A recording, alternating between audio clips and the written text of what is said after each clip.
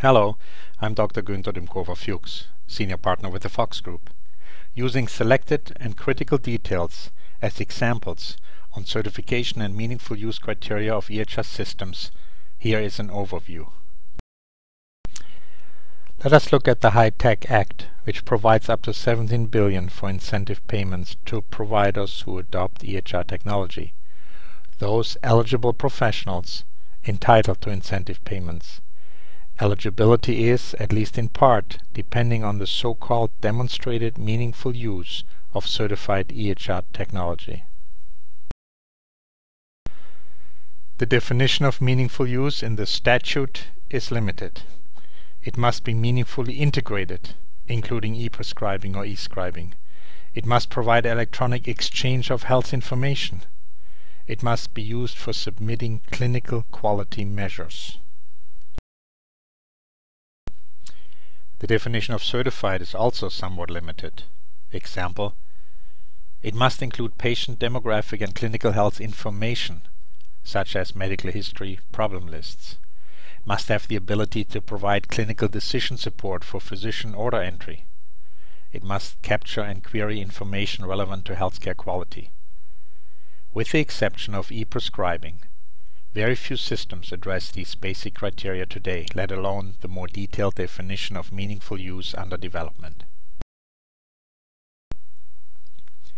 The first draft of the Meaningful Use criteria was published in June 2009 by the Meaningful Use Workgroup of the Health Information Technology Policy Committee, the advisory committee established to propose regulations and policies to implement the High-Tech Act.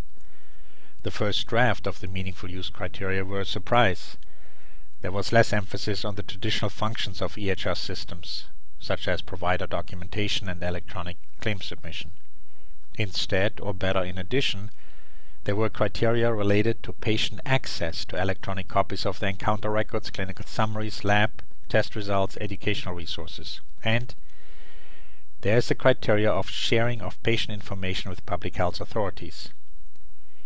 The criteria are driven by so-called health outcomes, policies, priorities, and care goals. Health outcome policy priorities include quality, safety, efficiency of healthcare, reduction of health disparities, engaging patients and families, improve care coordination, improve public health, and ensure privacy and security protection for PHI. And what about the care goals? 10 initial criteria. Here are examples. Access to comprehensive patient health data. Use evidence-based order sets and computerized physician order entry. Systems must reach out to patients. Reminders, care instructions. Public reporting and timely access. Exchange meaningful clinical information among professionals. Assure privacy and security through operating policies and technology, and also provide transparency of data sharing. These care goals are implemented through a series of objectives and measures, scheduled for implementation over a 4-year period. If you do not participate, there will be disincentives, 3 or even 5% decrease of Medicare payments, and, as recently published by CCHIT, their 50-page document on certification shows that the time has clearly come to establish an EHR system in your organization, scalable and flexible to adjust for these and other meaningful use criteria. Okay, so far we have reviewed some definitions of meaningful use and certification criteria. We learned that it is defined by outcome policy priorities and care goals. We looked at some samples of outcome priorities and care goals, be it messaging, patient outreach, patient access, and others. Now, care goals are now implemented by objectives and measures over time. So what about these objectives and measures? In 2011, there are the original 29 objectives. Example: use CPOE for all orders. Implement drug allergy, drug formula checks. Provide advanced directives. Implement at least one clinical decision rule. Provide patients with access, electronic copies. Exchange clinical information.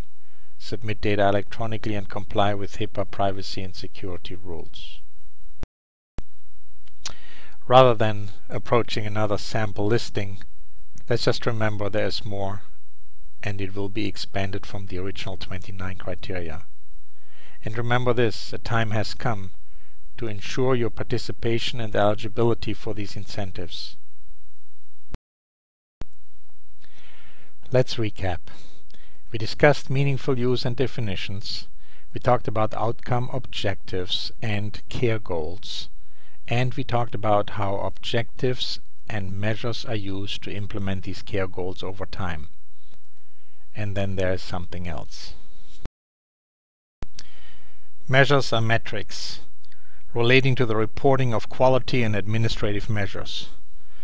And before we go on, remember that an upgrade or a new EHR system must include the scalability and flexibility of adjusting to all these meaningful use criteria, including these kind of metrics: percent of patients who smoke who are offered smoking cessation counseling, percent of patients at high risk for cardiac events on aspirin prophylaxis, percent of claims submitted electronically, percent of patients with access to electronic PHI, percent of patients with access to secure electronic messaging.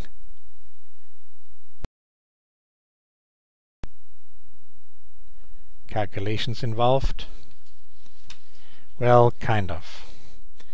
It will require the collection of information to use as a denominator in calculating these percentages.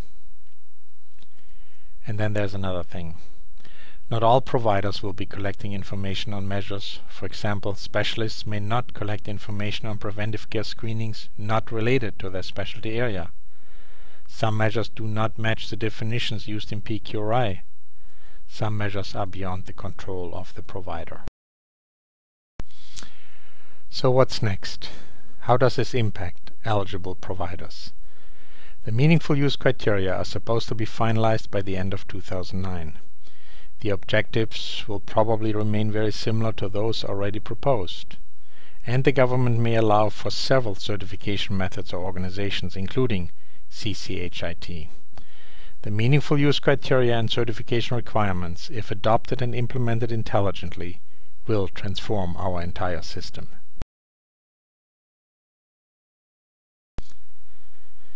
If you'd like to learn more about meaningful use criteria or about the Fox Group, give us a call, drop us an email, or come visit us on the web, where you'll find several short videos on the subject and a more complete matrix detailing all the current meaningful use criteria.